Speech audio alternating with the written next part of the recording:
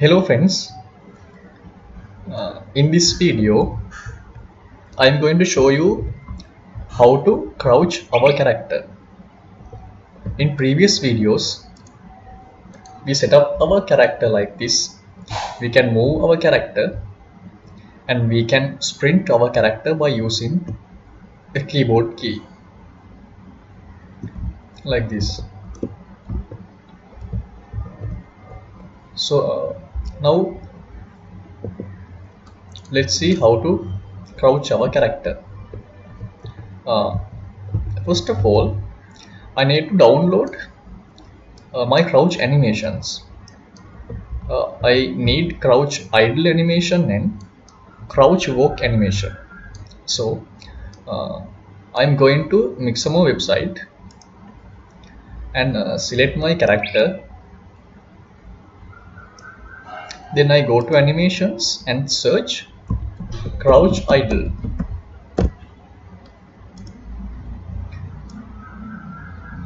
Okay, I select this animation and download it without skin.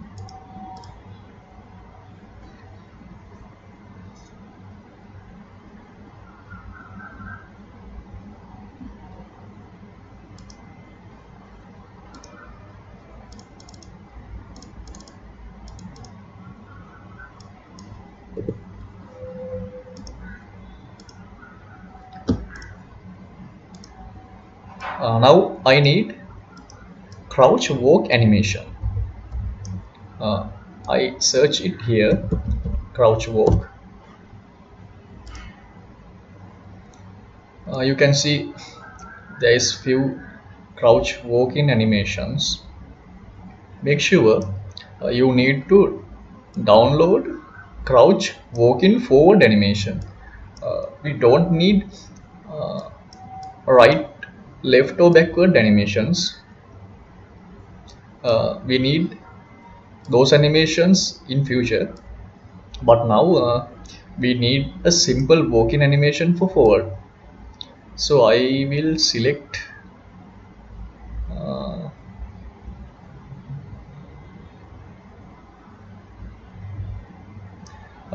this animation.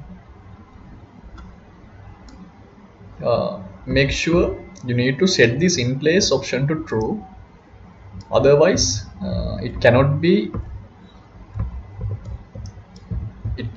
work in Unreal Engine. So download this animation without skin.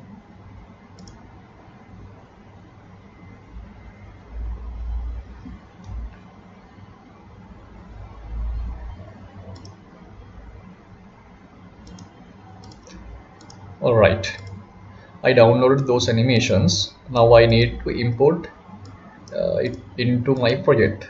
So I go to my character folder and animations. I'll import it to here.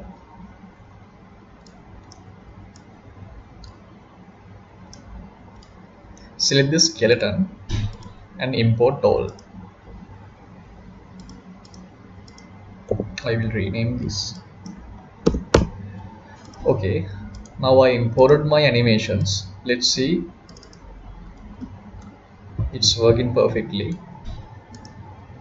Crouch idle also working perfectly. So if we want to crouch our character, first we need to press a key to crouch our character. So we need to define the input key. So first we go to the project settings and input. In previous videos, I think you remember, we set these action mapping keys and axis mapping keys. There is move forward, move right, look up and turn. These are axis mapping keys, and sprint is action mapping key. First let's see what is the difference between action mapping keys and axis mapping keys. Go to our character blueprint you can see in here uh, these four events are access mapping keys. This event is action mapping. So you can see there is a little different. We can see a value parameter in axis mapping keys like this, axis value like this, and our action mapping key, there is no any axis value parameter, but there are two events, present and release and key. So let's see what is the purpose of this value. You can see when we press our move forward button, we get it as value like this. We set that value to movement input. Uh, if we do not press this move forward button, this axis value is 0. If we press that button, this axis value is 1. So if we need our key input as a value, we can set it as axis mapping key. Okay, now we need to crouch, and we don't need to get it as a value. So we need to set our crouch input as action mapping. So I make that crouch. I will set it to C key. Okay, now I get that event, action event crouch. Okay, now there is one thing to show you. I need to show you. You can see there is a capsule component in our character. So I go to this capsule component and I select this hidden in game option to false. Now you can see this capsule component inside of game like this. You can see when we move our character, it actually moves this capsule component, not our character model, like this.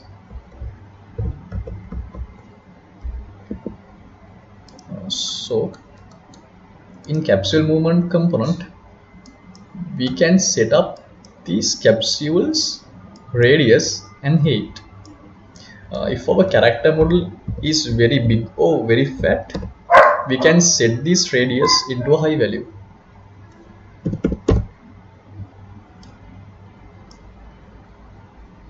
In this case, I don't need to change these values.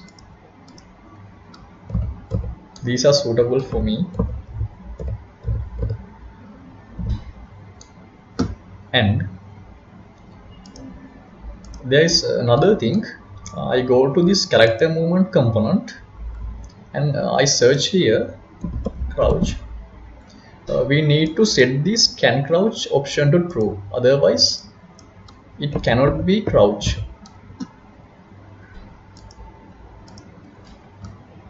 Okay, now we can crouch this capsule component. So see how to crouch this character. First I get crouch node, this crouch node, and I get uncrouch node. By using this node, if we get this node will reduce this capsule component height, this height.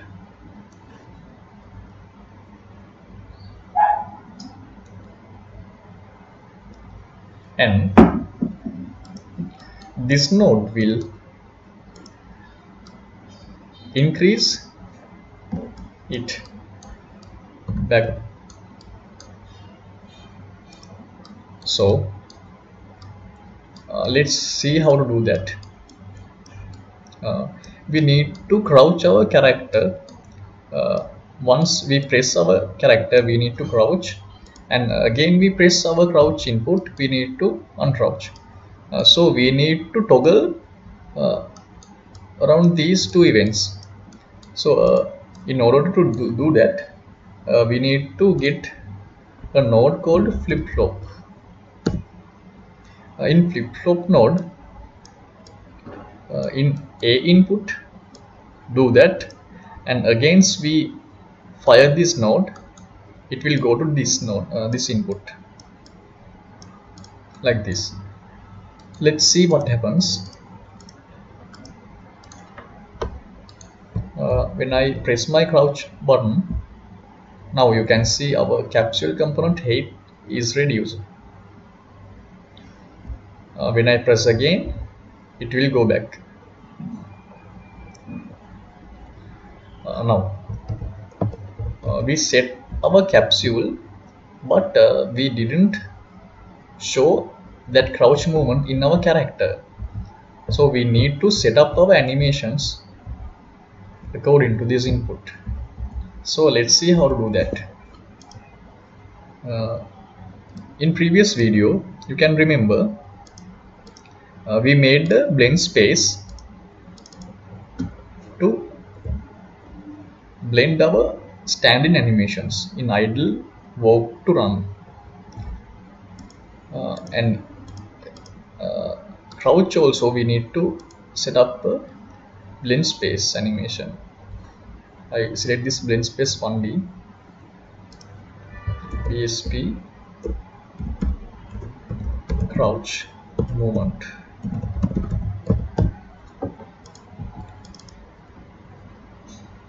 And here we need to give speed value. Now you need to set this maximum axis value. That means our crouch speed. So we can set our crouch speed in character blueprint, character movement component. If we search crouch, you can see there is option max walk speed crouch. This is the crouching walk speed. There is 300. I will get this 300 and set it is here 300, and I will give interpolation time 2.2. Now I select my animations, crouch idle and crouch walking. So let's see, crouch idle to crouch walking.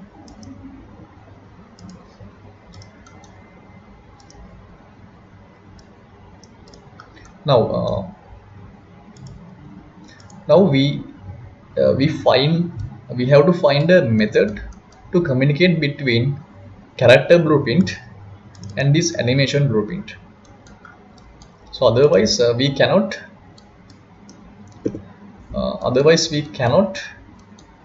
play our crouch animations.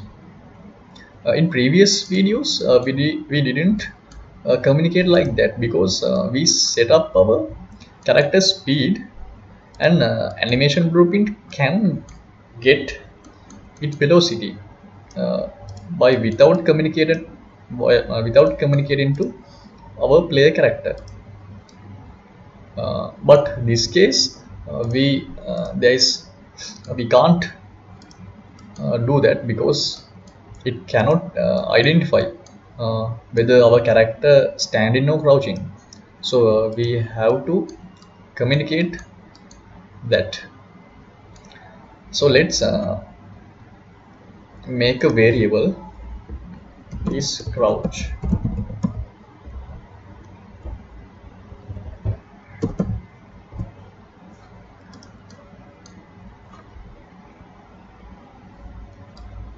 And I set this value to true when I crouch, and I set this value to false when I uncrouch. Now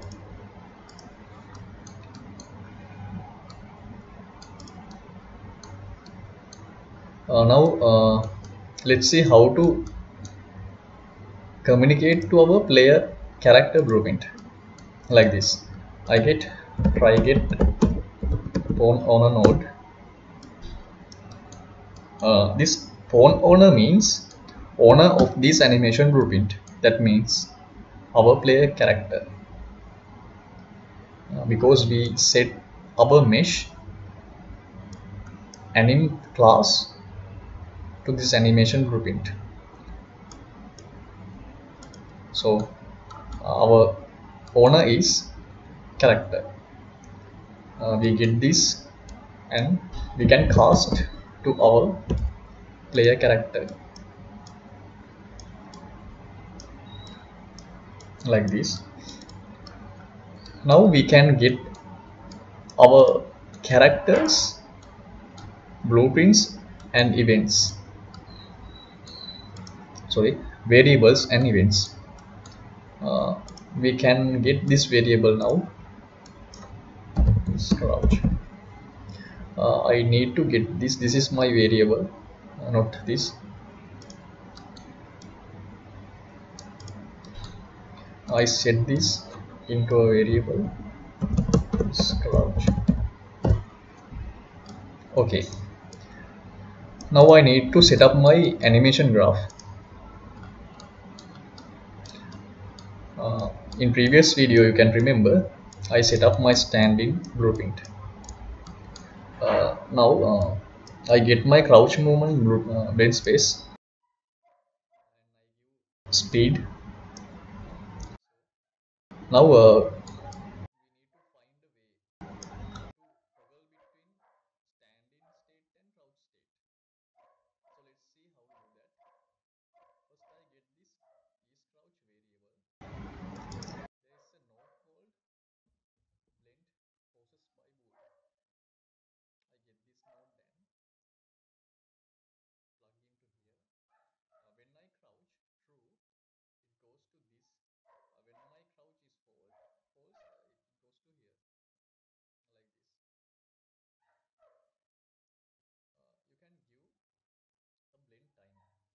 if you give this blend time to 0, these states will snap. If you give this value, give this blend time like points point 1, point 2, it will smoothly bend between those states. Okay, I'll compile and let's see what happens. When I press my crouch key, you can see now our player character is now playing our crouching animations. When I press it again, it will go back like this. Now I don't want to show this capsule component.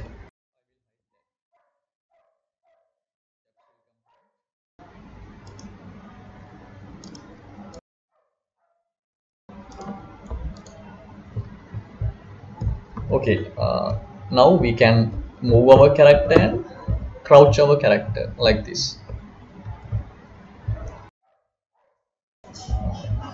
Okay, that's all for this video. I will show you